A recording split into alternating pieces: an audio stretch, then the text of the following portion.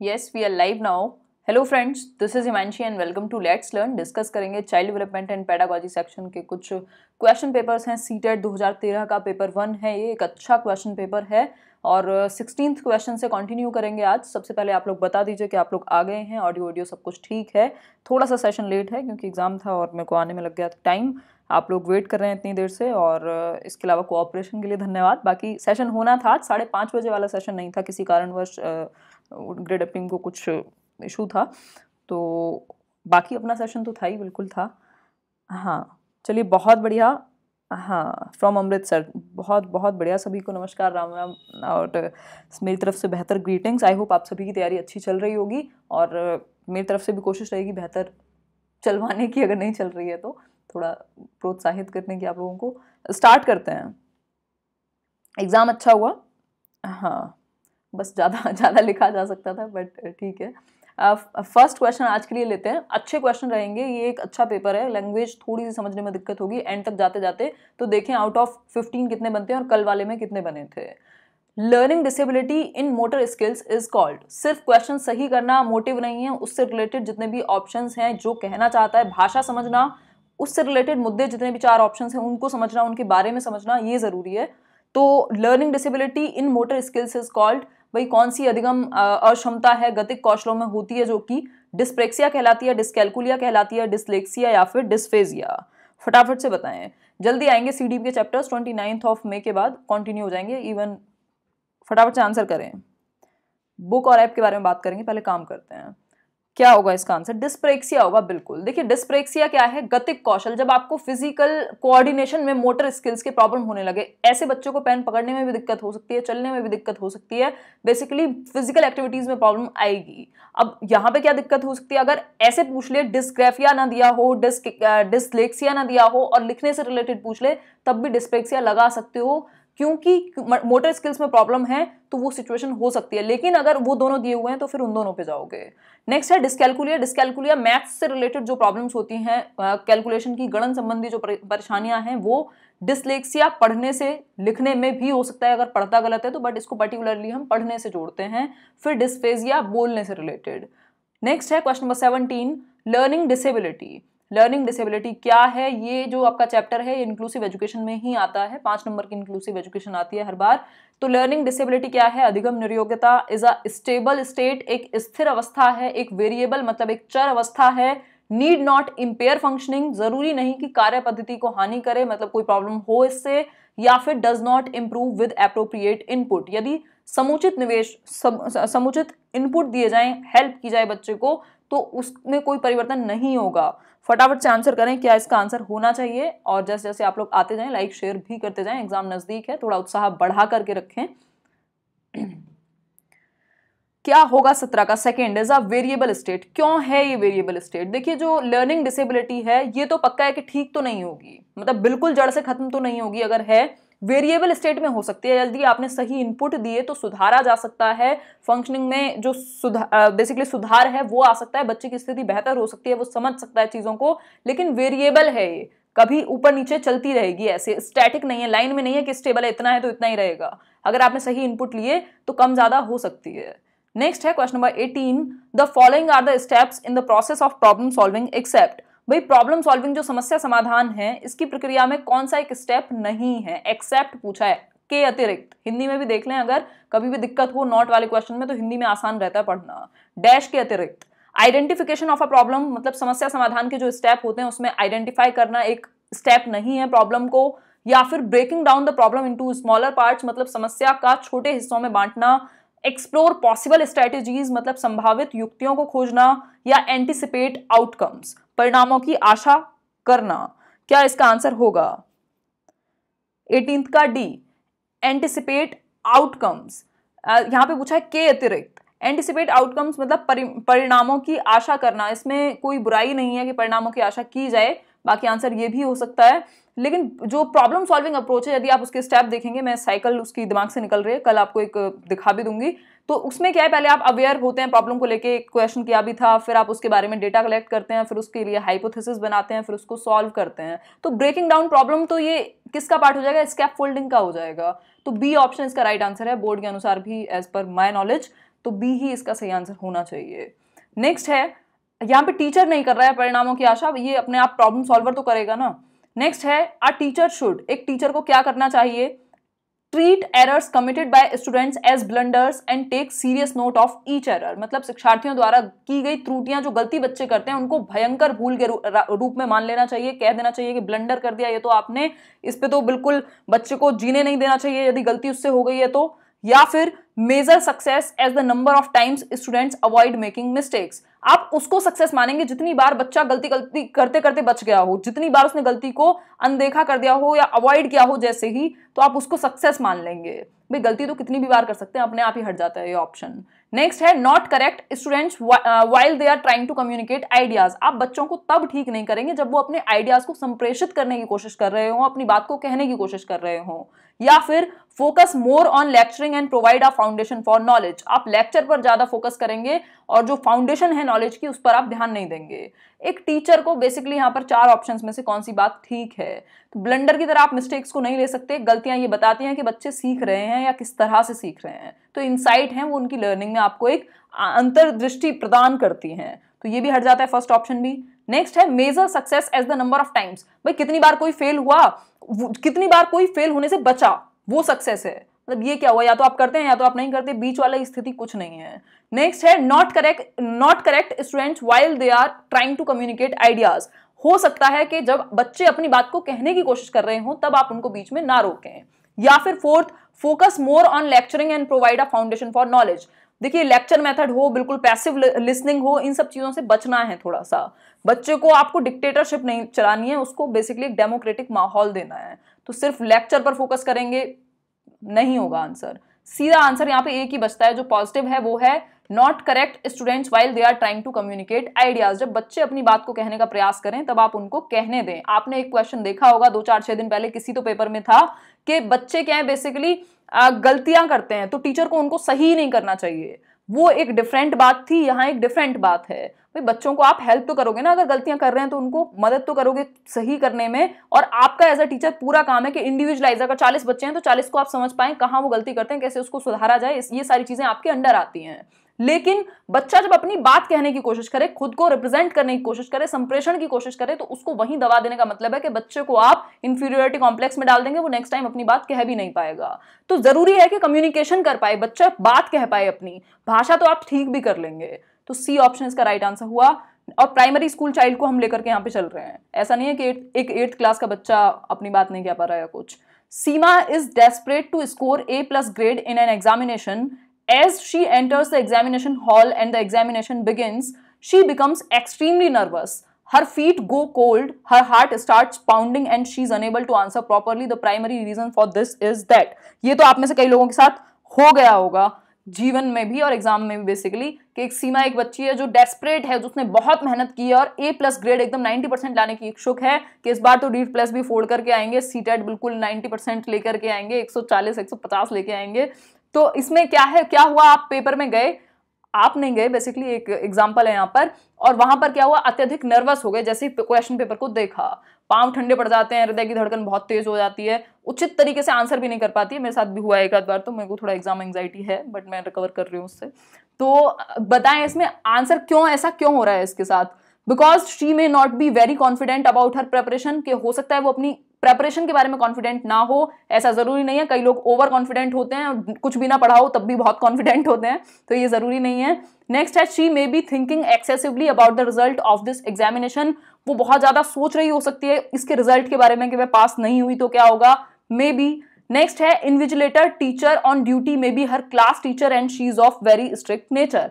अब ये तो बिल्कुल ऐसी बात है कि आप कुछ भी हवा में तीर चला देंगे कि जो टीचर होगी उसकी क्लास में, वो उसकी क्लास टीचर हो सकती है और वो बहुत स्ट्रिक्ट है और हो सकता है इसलिए वो परेशान हो। ये इतना हाइपोथेटिकल है कि ये हाइपोथेटिकल भी नहीं है, मिथ कहते हैं इसे, मतलब ये सुपरस्टिशन काइंड ऑफ हो गया।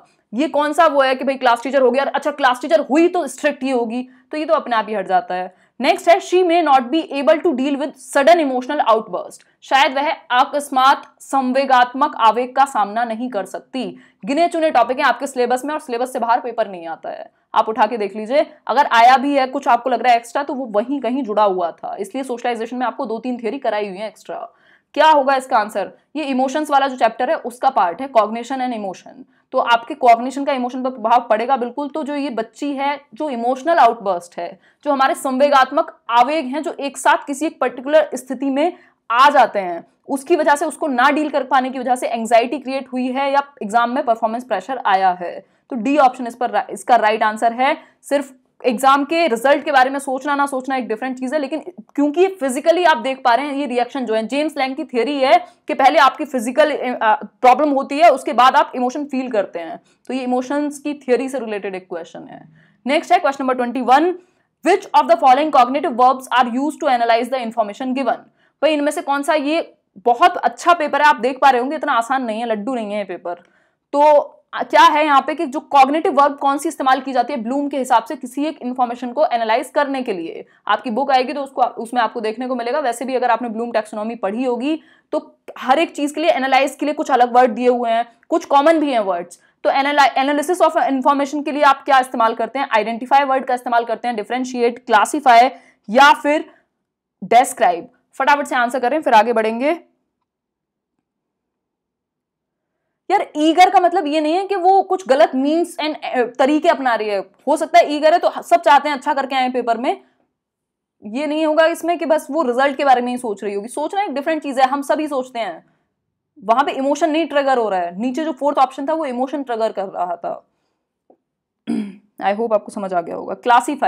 क्लासीफाई नहीं होगा। क्या है यहाँ पर? Which of the following cognitive verbs are used to analyse the information given. आपको किसी एक इंफॉर्मेशन को क्या करना है? एनालाइज करना है। तो डिफरेंशिएट इसमें एक वर्ड इस्तेमाल होता है, क्लासिफिकेशन भी आ सकता है, वर्गीकरण भी आता है, लेकिन डिफरेंशिएट के साथ यहाँ पे गए हैं। और डिफरेंशिएट का मतलब, देखो ये बात हमने बहुत बार समझी है, एनालिसिस का मतलब है आप तोड़ के चीजों को देखते हैं, सिंथेसिस में आप जोड़ करके तब भी क्लासिफाई कर सकते हैं। तो डिफरेंशिएट एक बेहतर वर्ड होगा एनालिसिस के लिए कि आप अंतर करना सीख पाएं, तोड़ करके देख पाएं, खोल करके चीजों को। नेक्स्ट है ये ब्लूम की टैक्सोनॉमी की जो अपने 6 पार्ट्स हैं, knowledge, comprehension, analysis, application, analysis और सिंथेसिस, वो वाला पार्ट है ये, अगर क्वेश्चन की बात करें तो। Rajesh is a voracious reader. Apart from studying his course books, he often goes to library and reads books on diverse topics. Rajesh does his project even in the lunch break. He does not need prompting by his teachers or parents to study for tests and seems to truly enjoy learning. He can be best described as. जिन लोगों को ये लगता है कि बहुत ज़्यादा time होता है सीटेट में, लैंग्वेज बहुत बार बहुत सारे क्वेश्चंस की बड़ी आती है, आपका टाइम आधा पढ़ने में निकल जाता है, तो स्पीड बना करके रखें। तो देखें यहाँ पर, और ये चीज़ आपको रिपीट होती हुई नजर आएगी। यूट्यूब पे ऐसा ही होता है अक्सर, सीटेट वाली कैटेगरी में कुछ भी बोला जाता है और फिर इसको लोग प्रेजेंट करते रहते हैं तोड़ मरोड़ के। फटाफट से बताएं आंसर क्या होगा। इतना बड़ा पढ़ लिया होगा आपने। एक बच्चा है राजेश जिसको बहुत ही लोलुप पाठक है, उसको बड़ा मजा आता है पढ़ने में, बिना टीचर के कहे भी वो पढ़ता रहता है, कोर्स बुक के अलावा सप्लीमेंट्री रीडिंग करता रहता है। तो वो किस प्रकार का एक लर्नर है? फैक्ट सेंटर्ड, सिर्फ फैक्ट को तलाशता है। टीचर मोटिवेटेड लर्नर, टीचर की तो बात ही नहीं हो रही। असेसमेंट सेंटर्ड है या इंट्रिंसिकली मोटिवेटेड है?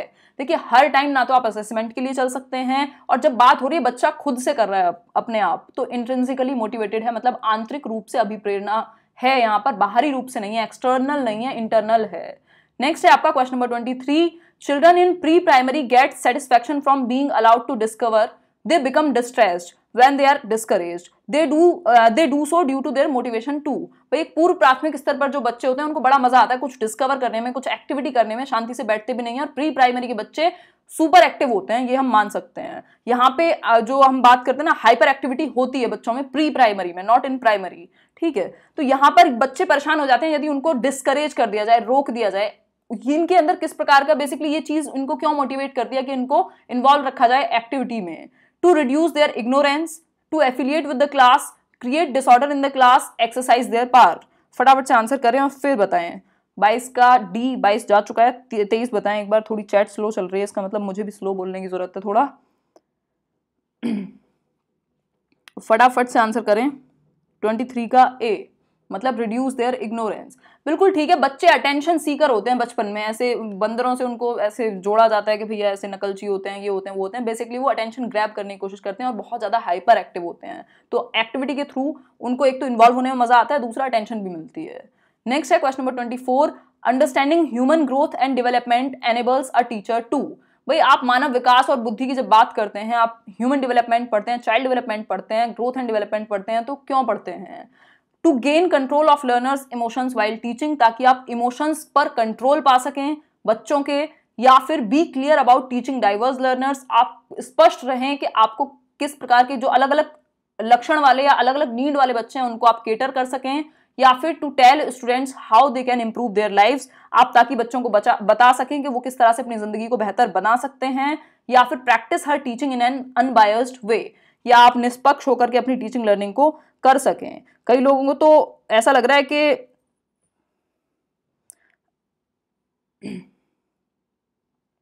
भाग गए हूं डर के मारे, ये बहुत दुख की बात है, ये मुश्किल है थोड़ा सा, बट लैंग्वेज की वजह से मुश्किल है, वैसे कोई सिलेबस से बाहर पेपर नहीं है।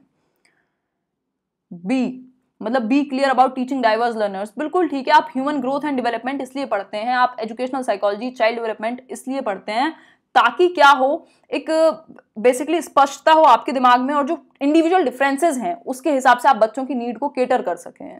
नेक्स्ट है which one of the following is true, मतलब कि इनमें से कौन सी एक बात ठीक हो सकती है।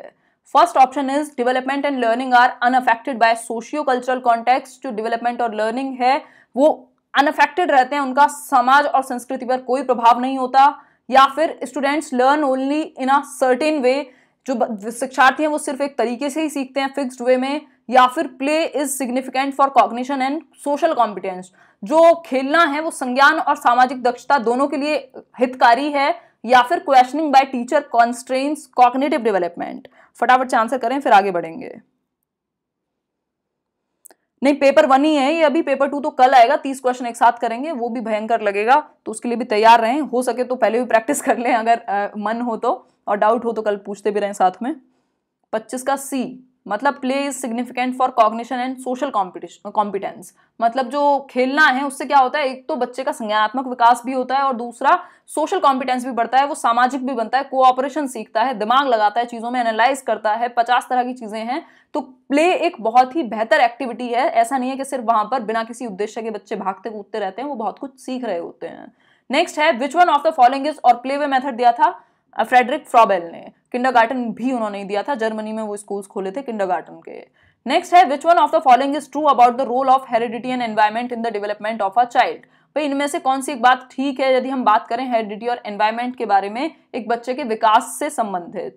The relative contributions of peers and genes are not additive, भाई जो समवयस्क हैं, पीयर ग्रुप है, और जो जीन्स हैं, जो बेसिकली आपको जीन्स मिले हैं, वो योगात्मक नहीं होता, मतलब उनका वो इनका कोई रोल नहीं है या फिर इनका कोई योगदान नहीं है इस चीज में आपकी, या heredity and environment do not operate together, जो हेरिडिटी और एनवायरमेंट है वो एक साथ नहीं चलते, ये तो बिल्कुल चलते हैं, ये तो हम जानते हैं, हैंड इन हैंड चलते हैं।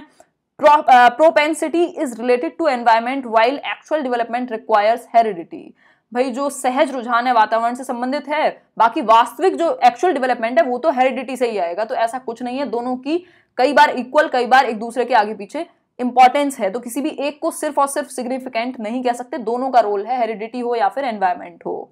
नेक्स्ट है both heredity and environment contribute 50% each in the development of a child, कि 50-50% का योगदान देते हैं हेरिडिटी और एनवायरमेंट, ऐसा कुछ फिक्स्ड नहीं है, और ये कोई एडिशन नहीं है, जोड़ नहीं है, ये प्रोडक्ट है, ठीक है। तो प्रोडक्ट में ऐसा नहीं होता कि ये 50% ये 50%, वहां चीजें आगे पीछे चलती रहती हैं। तो क्या यहाँ पे आंसर होना चाहिए, आंसर यही होगा कि भाई जो the relative contributions of peers and genes are not additive, यहाँ पे कोई जोड़ नहीं है किसी चीजों का, ये क्या है, एक इंटरेक्शन में चलती हैं दोनों चीजें, चाहे वो हेरिडिटी हो चाहे वो फिर एनवायरमेंट हो। आई होप आप समझ पाए होंगे।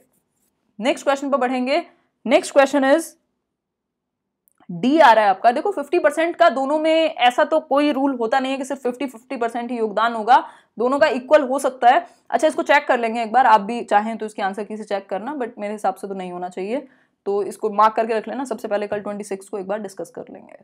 आगे बढ़ते हैं। सोशलाइजेशन इज मतलब समाजीकरण क्या है, देखते हैं। Rapport between teacher and taught, एक शिक्षक एवं पढ़ाए गए के बीच जो एक बेसिकली शिक्षार्थी है उसके बीच में संबंध है socialisation. Process of modernisation of society, जो समाज के आधुनिकरण की प्रक्रिया है। एडेप्टेशन ऑफ सोशल नॉर्म्स, मतलब समाज के मानदंडों के साथ अनुकूलन है, या फिर चेंज इन सोशल नॉर्म्स, मतलब सामाजिक मानदंडों में परिवर्तन है। क्या है सोशलाइजेशन, ये बताएं।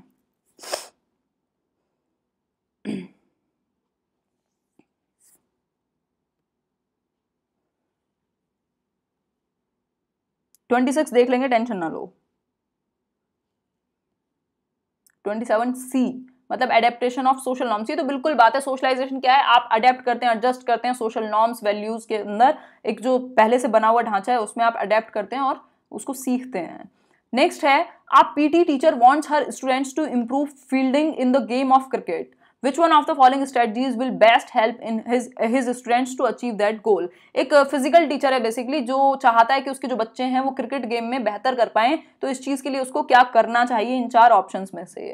Tell students how important it is for them to learn to field. भाई आप बच्चों को ये बताएंगे कि कितना इंपॉर्टेंट है ये कि आप फील्डिंग करें या फील्ड में जाएं खेलने के लिए। नेक्स्ट है, explain the logic behind good fielding and rate of success. आप बताएंगे कि भाई बेहतर फील्डिंग का और रेट ऑफ सक्सेस का एक बहुत बड़ा नाता है। छोटे बच्चों को इसमें आपका कोई इंटरेस्ट नहीं है कि क्या कैसा ग्राफ जा रहा है। नेक्स्ट है, demonstrate fielding while students observe. और सिर्फ आप बता के किसी को नहीं समझा सकते हैं जब तक वो उतारता नहीं है उस चीज को। तो demonstrate fielding while students observe, जब आप बेसिकली दिखाएं बच्चों को करके, जब बच्चे ऑब्जर्व कर रहे हो तब फील्डिंग करके दिखाएं मे बी, या फिर give students a lot of practice in fielding. आप बच्चों को बहुत ज्यादा प्रैक्टिस कराएं फील्डिंग से रिलेटेड। अब कौन सा यहाँ पे आंसर हो सकता है, तो आंसर क्या होगा, सिंपल बात है कि भाई आप प्रैक्टिस ज्यादा कराएंगे बच्चों को यदि आप चाहते हैं कि उनका गेम इंप्रूव हो। ऐसा नहीं है कि आप सिखाने ले जा रहे हैं पहली बार तो आप डिमॉन्स्ट्रेट कर करके दिखाएंगे, या उनको बिठा देंगे वहां पे पॉपकॉर्न और कोल्ड ड्रिंक लेके और आप डिमॉन्स्ट्रेट ही करते रहेंगे। सिखाने नहीं जा रहे हैं, आपको बेहतर कराना है, तो इंप्रूव कराने के लिए प्रैक्टिस की भी जरूरत होगी। तो ऐसा नहीं है कि कहीं अटके हैं तब आप इंप्रूव करा रहे हैं। नेक्स्ट है question number 29, a teacher wishes to help her students to appreciate multiple views of a situation. She provides her students multiple opportunities to debate on this situation in different groups. According to Vygotsky's perspective, her students will dash various views and develop multiple perspectives of the situation on their own. मतलब कि अगर यहाँ पे बात करें तो एक शिक्षिका है जो अपने शिक्षार्थियों को इस रूप में मदद करना चाहती है कि वे एक स्थिति में अनेक दृष्टिकोणों की सराहना कर सकें, मतलब मल्टीपल पॉइंट ऑफ व्यूज को देख करके समझ सकें। ऐसा ना हो बस आंख बंद करके भक्त बन जाएं कि हाँ जो मैं कहूं वो ठीक, बाकी सारी दुनिया गलत, या फिर बिल्कुल भक्ति नहीं चाहिए, हमें फॉलोअर्स नहीं चाहिए, कल भी कही थी ये बात, लीडर्स चाहिए। तो होगा क्या यहाँ पे, अगर एक टीचर चाहती है कि उसके जो बेसिकली उसके जो लर्नर्स हैं वो क्या करें, अप्रिशिएट कर सकें, अच्छी चीज को अच्छा कह सकें, मल्टीपल पॉइंट ऑफ व्यूज को देख सकें, जो चीज डायरेक्ट सामने है और जो इसके पीछे है उसको भी समझ सकें। तो ये कहां से होगा, या वाइगॉत्स्की का कौन सा पर्सपेक्टिव यहाँ पे हेल्प करेगा बच्चों को मल्टीपल पर्सपेक्टिव एक सिचुएशन में डेवलप करने के लिए। जब बच्चे वाइगॉत्स्की के अनुसार सोशल नॉर्म्स और उन चीजों को किसी एक ग्रुप की इंटरनलाइज करेंगे तब, कंस्ट्रक्ट करेंगे तब, ऑपरेशनलाइज करेंगे या फिर रैशनलाइज करेंगे। बी आंसर होगा, मतलब कि कंस्ट्रक्ट करेंगे। देखिए यहाँ पे फिर से पढ़ लो एक बार, A teacher wishes to help her students to appreciate multiple views of a situation. एक सिचुएशन के मल्टीपल व्यूज, आप मल्टीपल परिदृश्य से देख पाए एक सिचुएशन को। She provides her students multiple opportunities to debate on this situation in different groups. मतलब आप क्या करेंगे, मल्टीपल अपॉर्चुनिटीज देंगे बच्चों को डिबेट करने की, एक साथ बैठ करके ग्रुप में अपने अपने विचार कहने की, एक दूसरे की बात को बेसिकली एक चैलेंज करने की अगर मैं कहूं तो according to वाइगॉत्स्कीज perspective her students will dash various views. अब इस स्थिति में जो बच्चे हैं बेसिकली क्या करेंगे वो, और develop multiple perspectives of the situation on their own. क्या मतलब क्या यहाँ पे होना चाहिए, इंटरनलाइज आएगा, कई लोग कह रहे हैं कि कंस्ट्रक्ट आएगा, और भी 2 ऑप्शन और बचे हैं उनमें से भी चूज कर लो। आंसर क्या आएगा, 100% बी। 100% बी कौन है ये, 100% तो ऐसे जीवन में कुछ होता नहीं है। मधुरजा, ओके मधुरजा ठीक है, आंसर बिल्कुल ठीक है। इंटरनलाइज होना चाहिए। देखो बी इसमें कंस्ट्रक्शन नहीं है, ये मल्टीपल जो व्यूज हैं उनको क्या करेगा, अगर समाज में बैठा हुआ है तो इंटरनलाइज करेगा, आत्मसात करेगा, उसके बाद वो डिफरेंट व्यूज को हो सकता है डेवलप करे, पर्सपेक्टिव्स को डेवलप करे सिचुएशन में। ठीक है, तो यहाँ पे ये ए आंसर है और यही होना चाहिए। नेक्स्ट है question number 30, Sita has learn to eat rice and dal with her hand. When she is given dal and rice, she mixes rice and dal and starts eating. She has dash eating rice and dal into her schema for doing things. भाई सीता एक बच्ची है जिसने हाथ से दाल और चावल को खाना सीख लिया है। अब जब उसके स्कीमा में ये बात फिट हो गई कि दाल और चावल ऐसे खाते हैं हाथ से, तो जब उसको नेक्स्ट टाइम दाल और चावल मिले उसने हाथ से लिया और खाना शुरू कर दिया।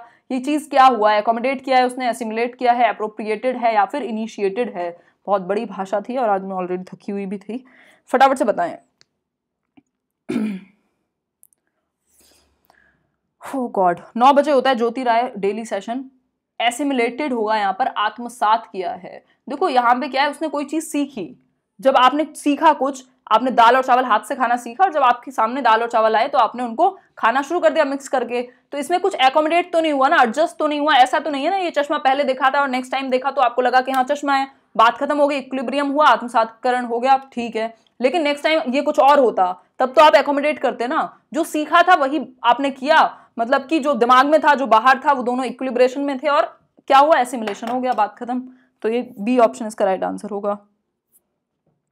आउट ऑफ 15 कितने ठीक हुए? थोड़ी सी बड़ी थी भाषा, और सॉरी अगर लो एनर्जी लगी हो तो, बाकी अपनी तो लो भी ज्यादा ही होती है।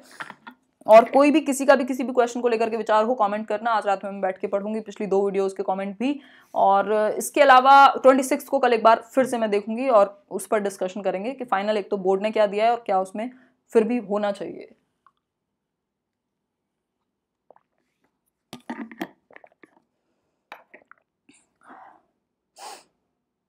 हाँ बिल्कुल, हाथ से खाने का स्वाद।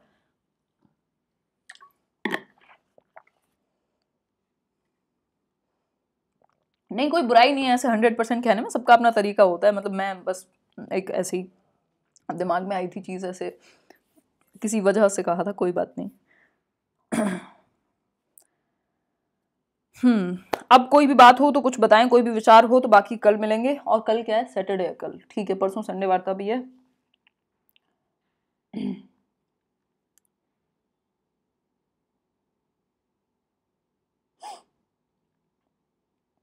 You take my name, O happy, अरे बहुत बढ़िया, मधुर जा, नाइस नेम। बरखा त्रिपाठी, वेलकम आप सभी का।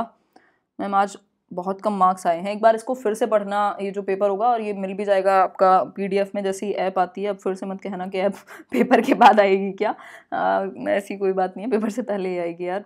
बहुत मतलब यहाँ पे जितना हो सकता है मेरी तरफ से उतना करने की कोशिश रहती है। बाकी ऐसा नहीं है कि मतलब कुछ बेचना है या कुछ भी, एक खुशी है और वो आप लोग खुशी से उसको एक्सेप्ट करते हैं, इसलिए और ज़्यादा काम करने का मन करता है। अदरवाइज तो कोई स्पेसिफिक रीज़न नहीं है कि मतलब ऐसे कोई कोचिंग सेंटर नहीं चलाना है। तो मैं तो 110% भी बोलता हूँ, वो डिपेंड करता है सिचुएशन पे। कई बार आप कॉन्फिडेंस में वही चीज़ कह सकते हैं कि भाई हाँ मैं तो 100% करके दिखाऊंगा, और कई बार ये चीज़ आपके घमंड को भी शो कर सकती है, तो उस पर बात नहीं करेंगे। वो एक ऐसे एक पर्सपेक्टिव में बोला था, ऐसी कोई दिक्कत नहीं है। और ठीक है, फिर कभी बात करेंगे। Bye bye. हाँ कल 9 बजे होगा सेशन, और 30 क्वेश्चन करेंगे 2011 का पेपर 2। 26 वाला देखो ना मैम, हाँ देखेंगे उसको, बिल्कुल पक्का कल करेंगे डिस्कस। मैं जॉब करती हूँ, ज़्यादा टाइम नहीं दे पा रही हूँ, क्या करूँ। जितना भी टाइम मिल रहा है, एक तो वीडियोस काम की आएंगी पूरे, आगे जितने भी आने वाला टाइम है उनको देखें, और प्रैक्टिस जरूर करें क्वेश्चंस की, प्रीवियस ईयर की भी, उनके एक्सप्लेनेशन पढ़ें। इतना भी करेंगे तो भी मतलब अगर आपका लेवल ठीक ठाक है तो चल जाएगा। सीटेट बहुत बड़ा एग्जाम नहीं है, बट ध्यान देने की ज़रूरत है। हाँ मिलेगा यार लाइव का PDF। टेक माई नेम, कोमल। चलिए संडे को मिलेंगे नाम लेने के लिए। You are very helpful for CTET preparation, please English का भी लाइव प्रीवियस करवाइए। हो सकता है कल इंग्लिश करा दूँ, ज्योति राय। Bye bye, take care. हाँ खुद भी किया करो नीति ज़्यादा, तब अपने आप ज़्यादा भी ठीक होंगे। चलो कल मिलते हैं, है ना, टेक केयर। ब्लूम टैक्सोनॉमी का सेकंड थर्ड पार्ट नहीं, एक वीडियो अलग से ही बनेगा ब्लूम पर, जैसे ही वो कंटिन्यू होगा। चलिए कल मिलेंगे ना, अभी के लिए मैं सो जाती हूँ, काफ़ी थकान हो गई है आज।